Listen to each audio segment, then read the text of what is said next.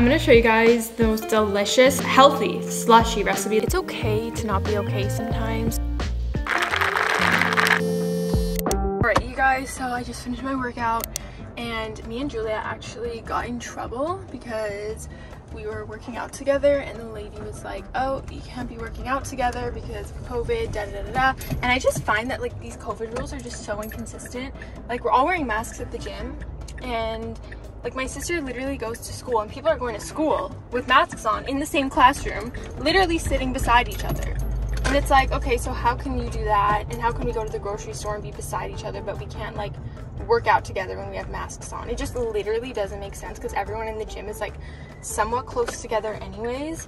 And it's just like, okay, if you're gonna imply rules, at least make them consistent so that they all line up and it's not like random. Like it just doesn't make sense to me.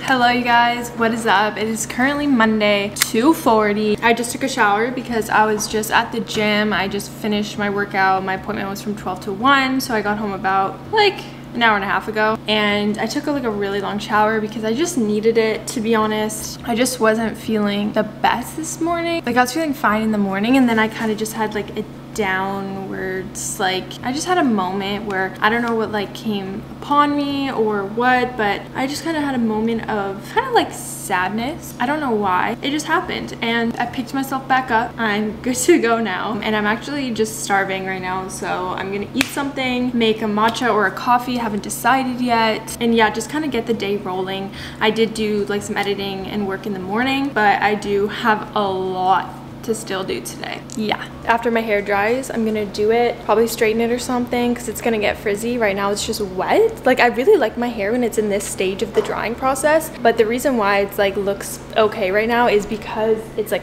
wet. So that's the only reason why it doesn't look frizzy. But once it dries, you guys will see it'll get super frizzy and big, and then I'm just gonna do it. I knew this was gonna happen. Okay, so you all know my rants about this, the most amazing oat milk of all time. There's like nothing left in here. Anyways, I bought 9 at a time last time I bought some, and we went through it in like 2 weeks. Like we literally went through 9 bottles in 2 weeks. Now I went to go buy more at the grocery store and they're all sold out. Madison checked, some grocery stores I checked, and they're all sold out, and it makes me want to cry. Like I should have bought 20. Why did I only buy 9? Yeah, so I'm like literally sad because there's barely any of that left. I can mix it with like the other oat milk that we have, which isn't as good for coffee or matcha, but whatever. I also want to go out to the grocery store later because I really want to make like veggie wraps for dinner. If you guys didn't know, I'm trying to be like vegan inspired, trying to kind of lean into being vegan. So I really want to make like these veggie wraps that I saw with like that peanut butter cool like soy sauce thingamajig. So I think I'm gonna make that for dinner, but I need to go shopping for that. There's just so much to do today. You know when you have so much to do and you just don't know where to start, so you just kind of like procrastinate because you're like, well, where do I start? I gotta make a list.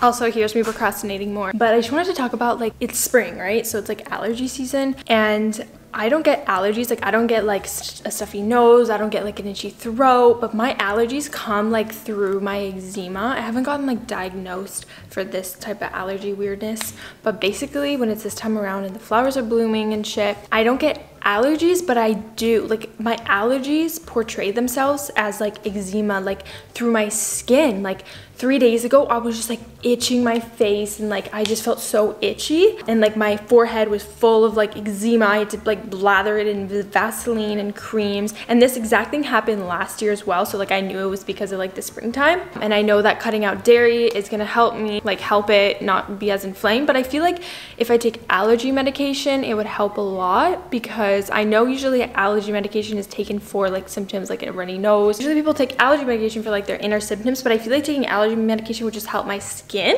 because it reacts to the pollen and whatever's in the air right now. Like my eczema literally goes ooh and out, like, and it itches. Like I just feel like I have allergies from my skin. Like it's hard to explain. Let me know if you guys have that too, but eczema is just such a annoying thing to have, and I really want to heal it naturally, like I've said in my other videos. So that's why I'm trying this vegan thing. Yeah, I'm gonna keep you guys updated on the process of it. My eczema, as you can see on my forehead, it's doing a lot better. I have like some on my nose too. It's a really weird spots, really not pretty, but it's so weird because like I'll get a huge flare up and then the next day it'll be completely gone, like nothing was ever there.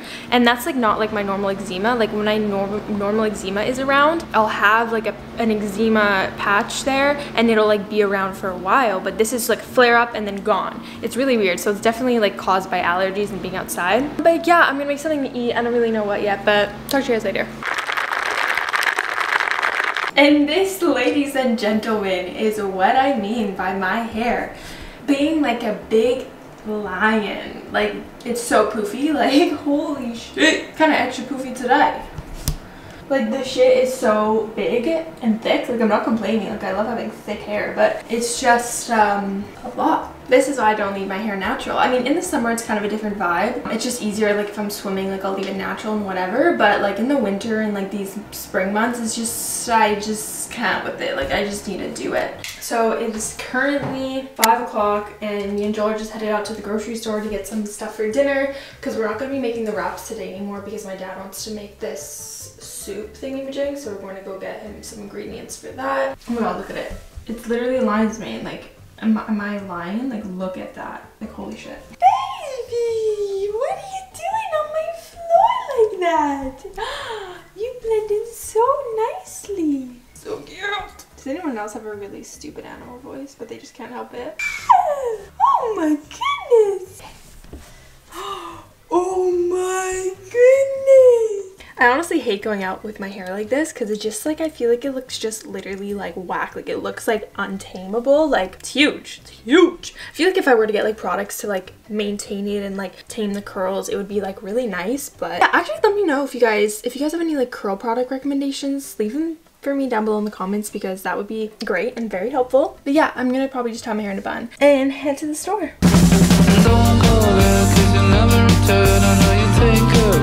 Okay, so my hair kind of dried nice today. Like, kind of, not really, but like it's dried the best that it has in like a long time, because every time it dries a different way. Like, you never can predict how my hair is gonna dry. So it's like when this happens, it's like I plan to straighten my hair, but it's like, do I still straighten it now that my hair kind of looks good? So I might leave my hair like this for the week. I'm not sure yet. I'm gonna decide. Like, I was gonna straighten it like literally now, but I think I'm just gonna sleep on it and see how it looks in the morning, and then if I don't like it, then I'll just like straighten it tomorrow. Yeah, maybe I'll put like some product in it and that will make it look a lot better. When I was younger, I literally used to have an afro, and I kind of still do. Like, if my hair was short, it'd be like this, like, literally like this. But yeah, it just also makes my hair a lot shorter. Like, when I straighten it, it'll be like down here, and then when it's like natural, it like frizzes and curls up, you know. So hey guys, so it is currently 3:45 and I did decide to leave my hair natural. This is a little out of my comfort zone because I never do this. I did put some product in it. I'll actually show you guys what I put in it, because in case anyone is curious. So I put this She Moisture Coconut and Hibiscus Curl Enhancing Smoothie with silk protein and neem oil. So I literally just lathered this in there, and then I put argan oil, this thing, and that's it. And it kind of tamed it actually pretty well. I'm kind of impressed. I think it just dried nicely because I put Olaplex in it, so that definitely really helped, because I never used to use Olaplex, but it definitely like helps enhance and defrizzes the curls. And then this, like the She Moisture thing, it really just helped to like depuff it and make it more just like flat to my head instead of like out like that. So me and Joel are actually going to go play tennis right now because it's a beautiful day, and I was editing like the whole morning and afternoon. I'm not like quite done yet, but we're just gonna go play tennis and have a little bit of a break, and then come back and finish off for the day. And then I think tonight we're gonna have a fire, which is exciting because we haven't had a fire in like since the summer. It's like literally feels like summer. It's insane. But then the weather's tricking us because next week it's gonna be raining. So, and yeah, I'm gonna be so rusty because me and Joel started playing tennis like last year, and we played for like the couple months of summer, and then it got like shit weather, so we haven't played in like months. So we're gonna be so bad. But I just really wanted to get out and do something fun, so we're gonna do that. This is the fit for today. It's literally hot, so shorts and a little crop top thingy-majig. I'm gonna bring the camera to play tennis, or maybe I'll just like film on my phone so I don't have to bring it around. But yeah, let's go play some tennis. Pretty girls want me. Shout out to their mommy. All the pretty girls want me. Okay, I'm gonna show you guys the most delicious, healthy slushy recipe that I used to make all the time in the summer, and I haven't made it since the summer. But this is literally so healthy and so delicious, and you can do it with like any fruit of your choice, but I'm just gonna show you guys with strawberries. It's also like so good with pineapple, but it's just pineapple like really affects my tongue because of like the acidity. So even if I have like this much of the drink, when it has pineapple in it, my tongue will like burn. So I like to stick to strawberry. So this is what you do. You take frozen fruit, whatever kind you want. This strawberry is my choice of the day. Usually I do strawberry just because it's my favorite. Fill this up. I'm not gonna make too much. Actually, maybe Joel's gonna want some, so I'll make a little more.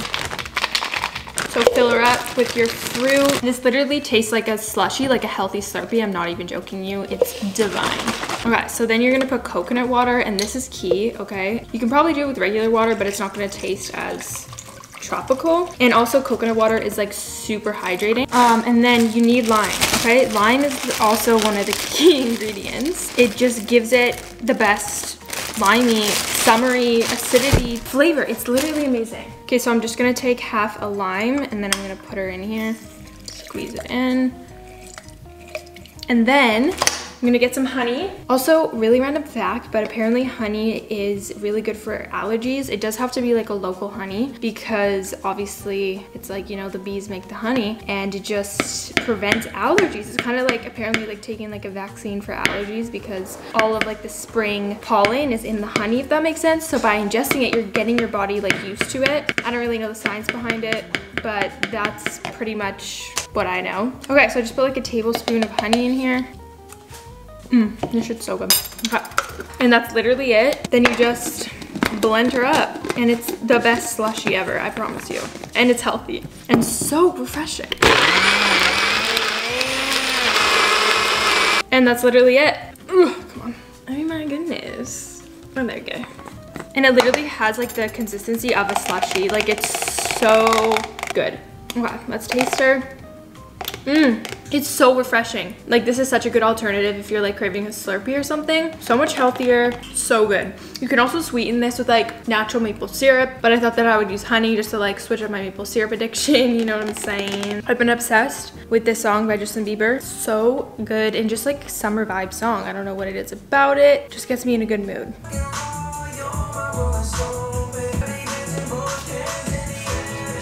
I literally wish that music wasn't copyrighted. Like I just don't understand why copyright music in YouTube videos. Like if anything, it's giving the song promotion. Like we're not trying to steal your song. We're literally we just like it. Like I just don't get the whole copyright strike thing. Like it's kind of dumb to me, but it does make sense at the same time, but just not really. I wish I could use any song I want in my videos. It's just so annoying. Also, I do this thing to myself when I have a favorite song and I'll overplay it. Like every time I get in the car, I'll like play it and I won't just play it once. Like I'll repeat the song at least 10 times in a row. And then like I'll play one song in between and then play it another 10 times. And then it just gets old so fast. And the song never hits the same after you've listened to it for the first time, which is kind of sad. Like, does anyone else do this? Does anyone else like play their favorite song until they get bored of it within like a day? And then they're kind of sad. They're like, why did I do that? Like, I'm not even joking you. I'll get in the car and I'll play the song 10 times and then play one song in between. And then I'll hear like that favorite song like a year later. Like, oh my God, this is such a good song. And then I'll do it again and then get tired of it. I should really spread out my songs more. Hey guys, so I'm currently in my backyard and we have some really beautiful like fruit trees out here and they're like blossoming right now and they're so beautiful. But I just wanted to do a little bit of a Moments by Michaela out here because you know I'm feeling the vibes in nature. It's peaceful and I just wanted to talk about like it's okay to not be okay sometimes. Yesterday I believe it was, I wasn't in the greatest mood in the morning and it's like I wasn't really sure why. I just like literally wasn't, and that's inevitable. Like as we're humans and we're gonna not always be like all yipsy daisy and happy. And I know in my videos I always show that side of me obviously, but there are times where I do get a little bit down, even sometimes for no reason, and that is completely fine. Like that's totally normal. And yeah, I just wanted to come on here and say that I'm not like 100% of the time happy. I obviously have my ups and downs. I do have a lot more ups than downs, but I do have some rare occasions where I just don't feel the best, and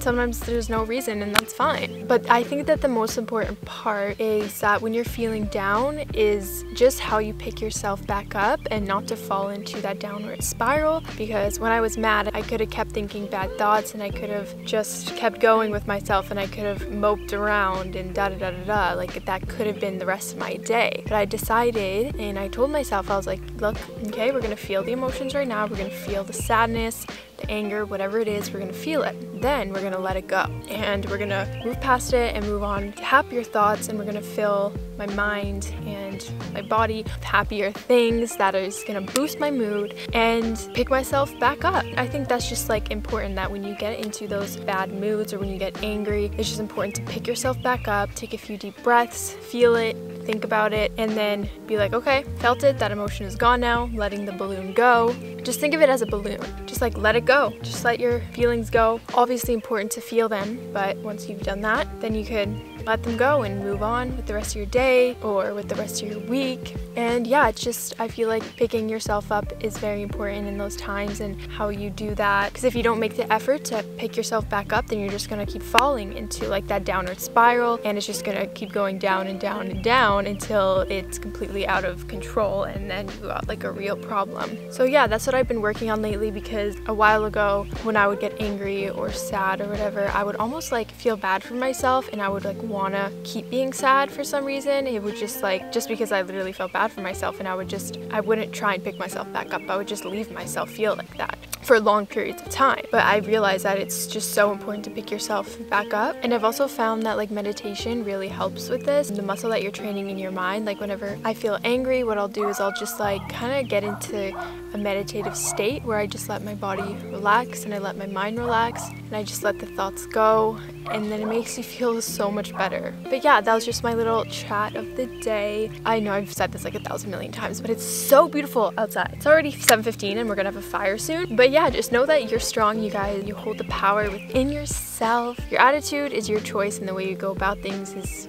your choice. You can blame other factors, but in reality, it's like you choose the way that you act. You choose if you want to pick yourself back up or if you want to fall into that downward spiral. And I know it can be hard, but it's my challenge to you. Just try next time you're feeling angry or sad, just feel it and then let it go and meditate on it or whatever you guys feel the best doing, and pick yourself back up. Get back on the horse, you big boy.